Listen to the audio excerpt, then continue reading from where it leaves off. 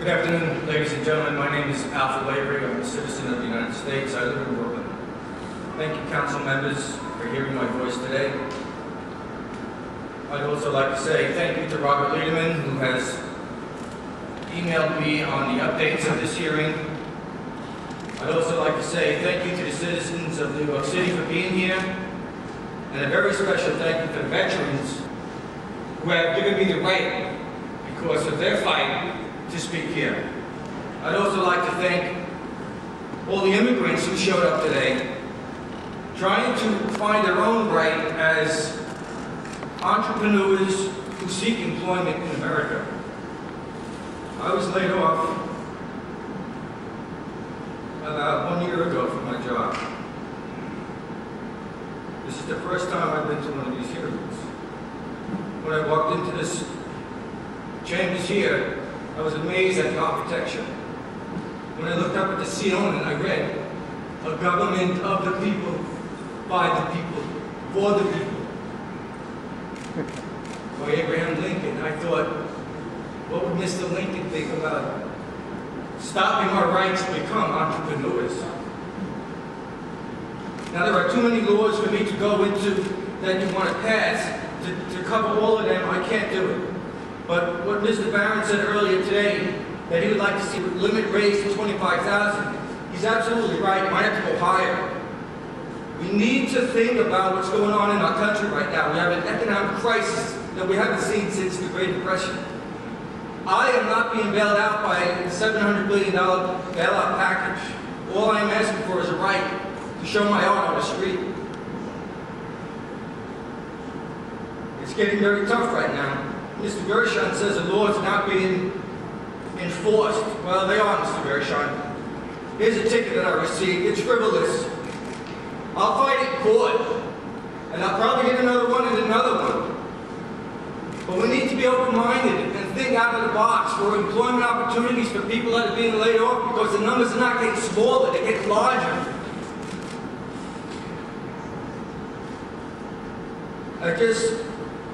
I'm a little upset right now because we don't need new laws. We need more opportunities for people like myself that are getting laid off.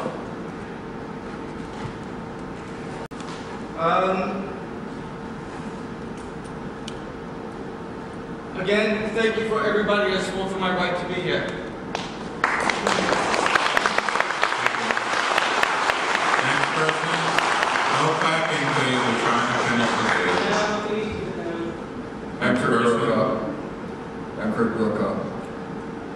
I've taught on faculty at New School University for 22 years. I also teach at the 92nd Street Y and at New York Society for Ethical Culture. And for some years now, I've been selling off on the sidewalks of New York my lifelong collection of 20th century literature and pulp magazines that go back to 1885. I want to speak briefly to 28, 30, and 32, and then a little bit of detail on 30.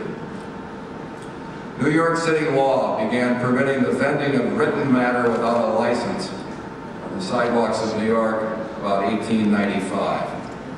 The law was established largely to protect Jewish immigrants who sold chapbooks and other printed materials from push carts for a penny a copy on the Lower East Side, primarily on Orchard Street. Historical photos reveal a vibrant street and sidewalk life far more crowded at the beginning of the 20th century than the vast majority of New York streets in 2008.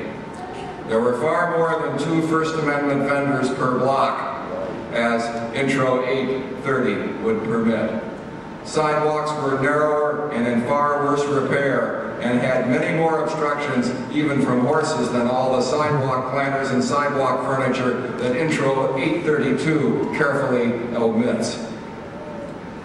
Vendors often had to leave their push carts in 1895 for longer than 30 minutes to find a workable bathroom, just as I do at age 70, which Intro 828 would prohibit me from doing.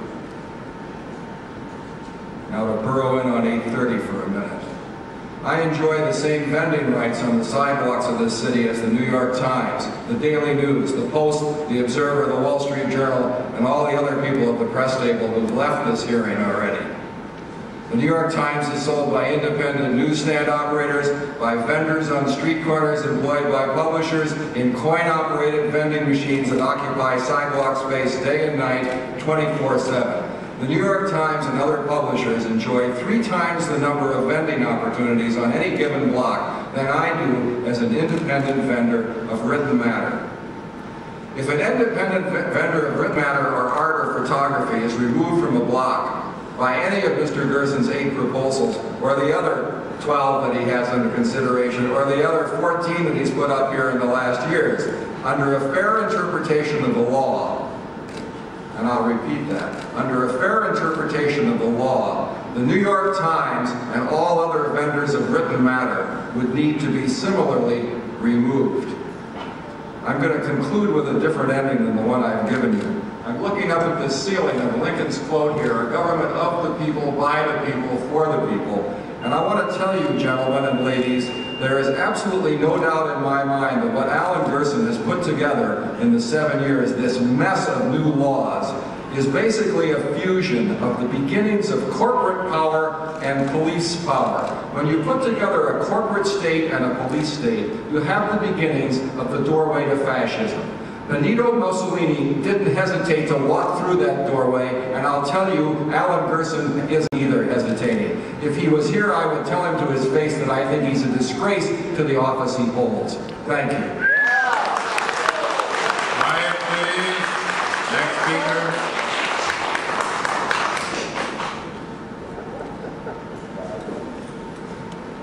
My name is Sam Cuevas. I'm born and raised here in the city of New York, and boy, it has changed. It seems like every decade there is some progress. There seems to be a situation in which an administration that comes in gradually becomes more powerful. And I see this, what I'm here to speak about is about a right. People have rights and dignity. I choose not to work for anyone. I do photography on the street because I don't want to work for anyone. I work 7 days a week. If it's not raining outside, I'll be out there. But it's insulting when you close a street because there is a restaurant who's having their business being conducted, and you close it out for everyone else just because the NYPD says so. The other day I had 2 carts, one for myself, and as for that 30-minute rule, the gentleman went to the bathroom. He's sitting right there. The police officer told me I have to move. I said, I sure will. When the gentleman comes to pick up his cart, I shall move. He told me, wrong answer. You're supposed to say, yes, sir. I said, the only man I have to say yes, sir, to is my father, may he rest in peace. Are you kidding me? I said, wait until he comes, and then we'll settle this. Gave me a ticket for disorderly conduct. Now, I didn't come from somewhere else. I was born and raised here. I told him, you do what you got. I'll see you a day in court. But he won't be there. So he'll get dismissed. So I have to go there for all day while just writing tickets because his sergeant told him to do so. That's totally contrary to the beliefs of this particular system in which we live. It's just uncalled for, and these proposals are moving to move people who find a way to make a living, especially in these hard times. As a history minor and a political science major, this is pathetic what's going on. And it's gradually, that's where we move. In short, it doesn't matter what happens. People will be getting arrested because when the laws are there and they're telling you to move, I'm not moving. Because they're in the books. They're in the books. As such, I'm not moving. So, and I know people who have done it and they have spent 30 times, arrested 30 times. A man who's 70 plus years old and refuses. He goes, you have every right to do so, and I will be exercising my right. All right. No clapping, please. Mr. Letterman, put you out and keep inciting and clapping. We got